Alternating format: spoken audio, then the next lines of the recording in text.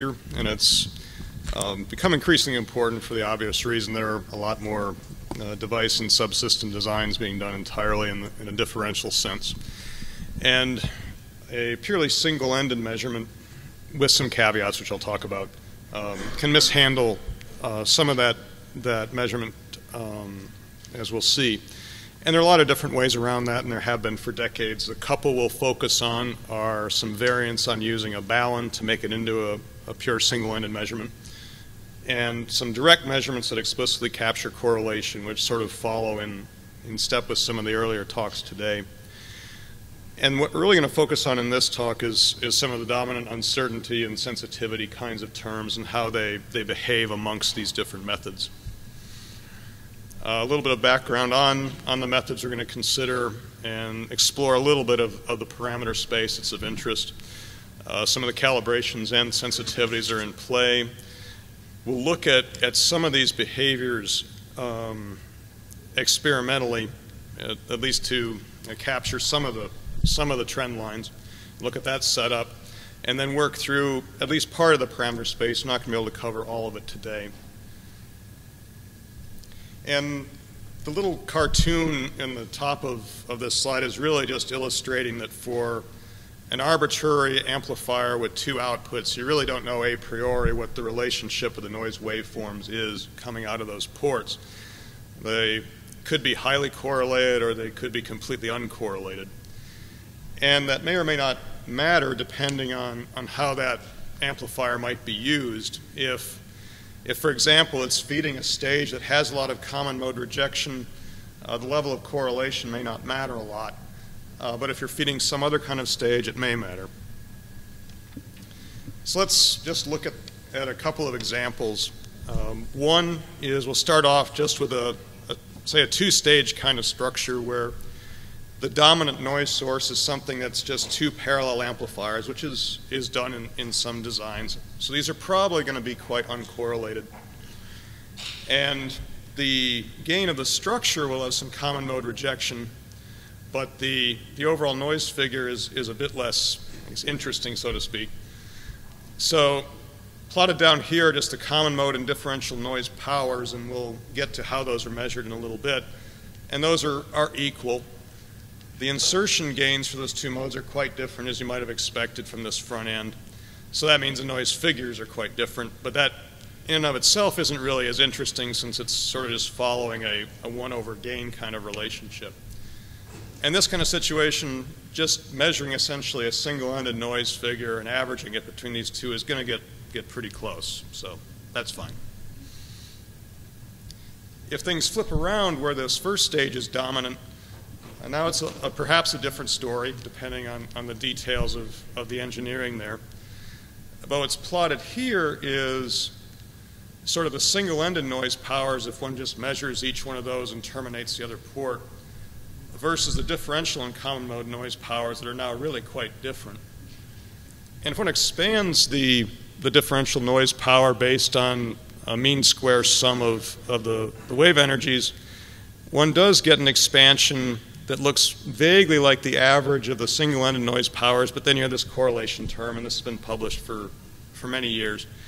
But that sort of qualitatively suggests what's happening as this split happens. And this isn't a log scale, so the split here is going to vary as details of that correlation term move around. So how does one measure that if one does have to take into account what's happening? And of course, a use of a balun is an obvious choice. And one could treat this in a number of different ways. One could just say, okay, I know the SD1 for, depending on your nomenclature, insertion loss this pass, so I can just de-embed that from the measurement and do your regular single-ended noise measurement, and then everything's good. And that works fine, as well as there isn't a lot of imbalance in this structure, and B, it sort of depends on the statistics coming out of the DUT. So there are ways of handling that, and that's also been published for a while, where one can essentially solve for that correlation term by knowing all the S parameters of this structure, as well as knowing the noise powers at a single-ended sense and the combined sense. And this is one expression of how that correlation term works. And you can sort of rationalize that makes sense if one goes back to this equation and you see, okay, you got a sum of the single-ended powers. And then if my balun is perfectly symmetric and everything, well, here you have the difference of single-ended powers. So those terms are all going to drop away, and you're just left with this sort of combined noise power, and the calculation all makes sense. But as the balun gets asymmetric or imbalanced, these terms are no longer going to cancel, and you're going to get some differences. And there's yet another problem in that previous equation that made an assumption the correlation term was real, so there might be some effects of that, and we'll talk about that a little bit later. This is a more complete term that requires both single-ended powers, the combined power, and then one other piece of information, which could either be a swap of these ports in another measurement or the use of an additional combiner. There are a lot of different approaches that have been talked about for doing that. And then you might want to include the ohmic noise contribution of the balun as well, and that can certainly matter if the DUT gain is towards the low end. Another approach is to measure this correlation term directly, and this isn't new from in an absolute sense. It's a similar kind of topology is used in a number of phase noise measurement techniques. But the idea is if you have coherent clocking and you don't decohere these noise waves too much, then you can directly measure this. And of course you do need an absolute power reference plane as you do for all of these, and you do need a relative phase calibration plane there for that to make sense. Now you can, for both of these types of methods, lose the coherence coming out of the DUT if, let's say, for example, you have a cable or a transmission line that's very asymmetric between the DUT output ports. And if that's long enough, any coherence you did have can get lost, and that may be what happens in system, and that's fine. You don't want it to be part of just your measurement scenario. And one little experiment here is where a 0 and a 3 meter cable difference was inserted in this structure. And you got a differential common mode power separation in both cases about 16 dB. And then add about a 10 meter cable length difference, and that separation went down to 10 dB, and that is correcting for cable loss and everything else going on. And what was happening there is just lost coherence between those waveforms. And the bandwidth of importance is really the integration bandwidth of the noise measurement there. So the calibrations one needs. Some of these are common for basically all the methods, like you obviously need your DUT gain and its match characterization for all the match corrections and so on. And the balun methods need the S parameters of the balun. All of the methods need some kind of absolute power reference, even for a hot-cold scenario or just a cold measurement scenario. You need it one way or another. The direct methods are going to need a phase calibration, as we talked about, and a noise calibration to remove receiver contributions is needed for all of them. So there's a lot of global things in that list. So what are some of the sensitivities one might run into? We'll start off with just measuring the S parameters of the balun and any errors you make in that, what can happen. And it sort of makes sense that if there's a significant phase error, and this is sort of large, admittedly, one can get some substantial noise power errors, and that you're mischaracterizing how energy is moving between the modes. And magnitude error is a bit less. In a direct method, a similar kind of thing happens. The way I expressed it here is a little bit different, in that I added a receiver cal asymmetry. That introduces a second error in that now you're messing up the single-ended noise powers as well, so that slope appears a bit larger. An important thing with all the differential structures is the sensitivity to ingress, like a common mode signal being injected somehow into the system if it's purely differential. So if you have some kind of error in your phase characterization in the balun case, that can add to some increased errors in noise power if the ingress is large. In the direct case, it's a little simpler in that you don't have the isolation help from the balun, so you're just overloading a noise receiver much like you would in a single-ended noise measurement scenario. And then sort of trivial is how added loss after the DUT can add some sensitivities. And here it's pretty simple in that if my DUT noise power is minus 100 dBm in some bandwidth, and my absolute receiver noise level is scaling on here, what's the effect of a 1 dB error in that cal? And obviously, as you add more loss after the DUT, you're going to get a bit more sensitive to that error, and that sort of follows logically. And it doesn't need to be a balun loss. It could be any other network you add. That sensitivity is going to start increasing in the same way, roughly.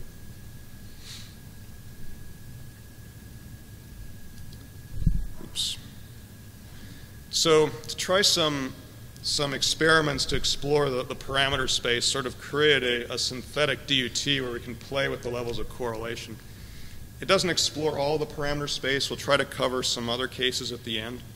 But sort of the idea is if you have a single amplifier here with a balun and some phase shifters and variable attenuators so you can tune it frequency by frequency, you can get something pretty correlated at the output and pretty close to a differential output stage, at least in terms of that behavior. And conversely, if you make these attenuators small and make these large, now you have two sort of decorrelated amplifiers, and you can explore that part of the space. This isn't the lowest noise figure structure, so it's not perhaps the best example, but for a broadband kind of thing, it isn't terrible, perhaps. And common mode suppression is about 20 to 25 dB in the case when this path is dominant. And this is just exploring or showing who's the dominant path for a couple of the examples.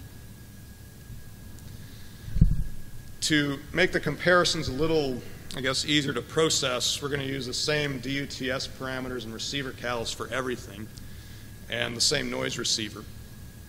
Use a broadband balun, which wouldn't be used all the time, of course, but they are commercially in existence and are used in these kind of setups. So there's a fair amount of phase imbalance over about 30 gigahertz, 40 gigahertz of bandwidth, and a fair amount of insertion loss.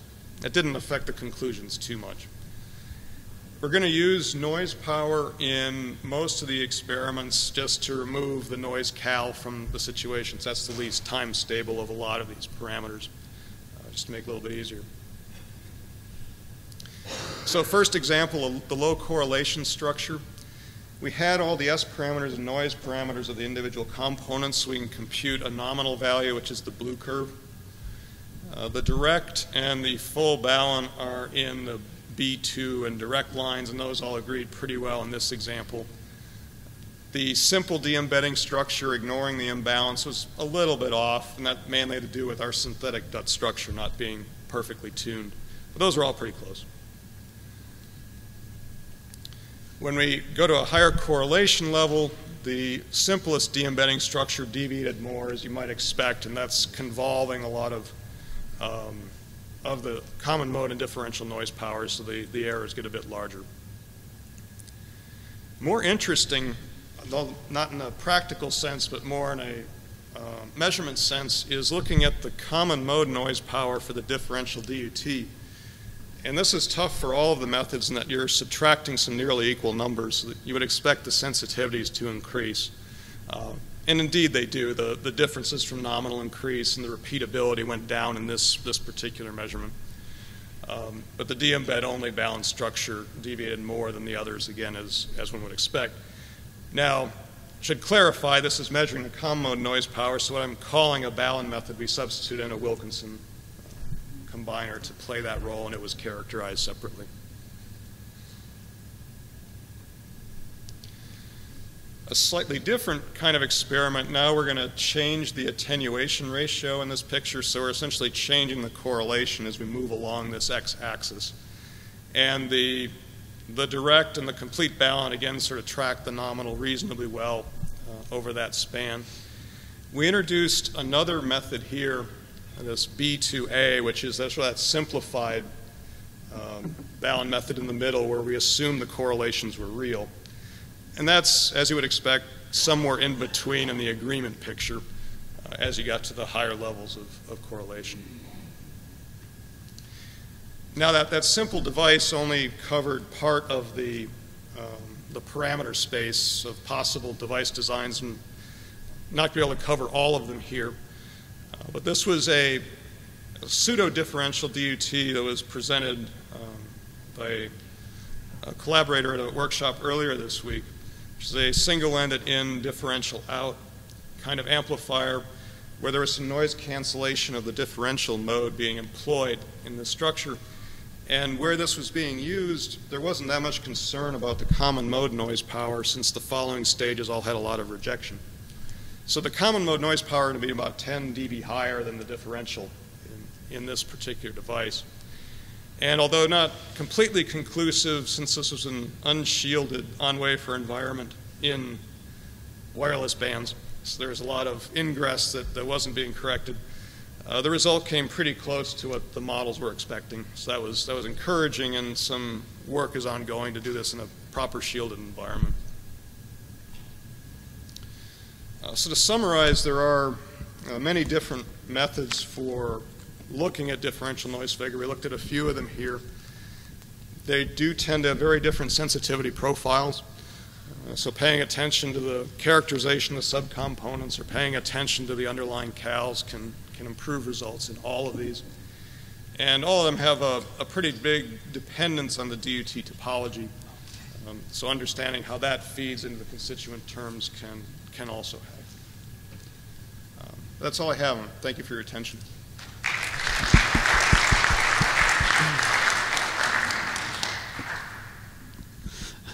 I think we have a few minutes for questions, if anyone's got anything. I had one quick question. I think earlier you had some plots versus frequency for your different approaches, and I was wondering if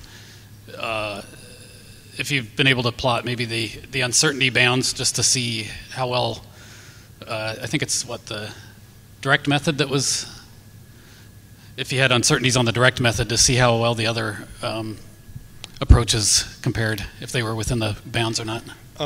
Haven't put them here, and have device-specific uncertainties computed, and at least for the complete bound and the direct, they ended up being rather similar. But we're working on a more complete model, and would certainly be interested in help in working on a more complete model too. Okay, well, if there's no other questions, let's thank the speaker once again.